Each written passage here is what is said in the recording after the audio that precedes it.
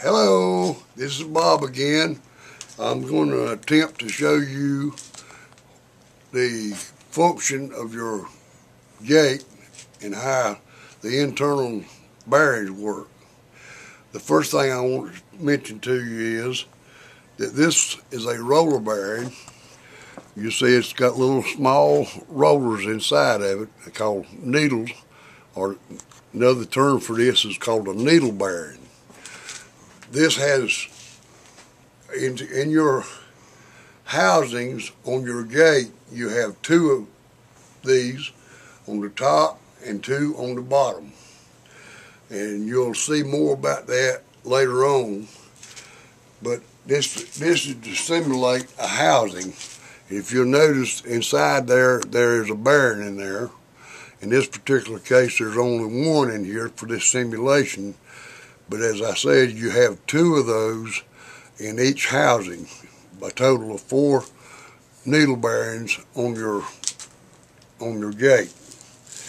Now, what I want to show you here is the operation of this. This is your bottom shaft on the gate. And again, you'll know more about that later on. If you put that on there like that and you apply pressure down, you see that it's very difficult to turn that right there, especially if you've got a lot of weight on it. As I'm rotating right there, I'm had a hard time turning it. Right, then comes into play is what they call a thrust bearing. A thrust bearing assists in the rotation of the bearing, of the gate. The thrust bearing goes on your first, and this is only on the bottom. You don't have it on the top.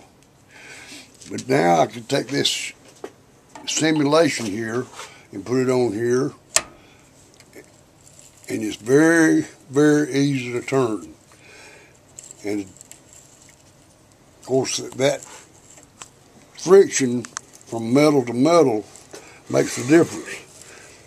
Internally, inside this thrust bearing, there's a bunch of little rollers. I don't know if you can see them or not, but they're there. And actually what you're doing is you're rolling on a series of balls in there.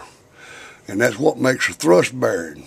That takes care of the radial loading of your gate, which makes it a whole lot easier to swing. And that concludes this portion of it, and you'll see more about this in later videos. Thank you.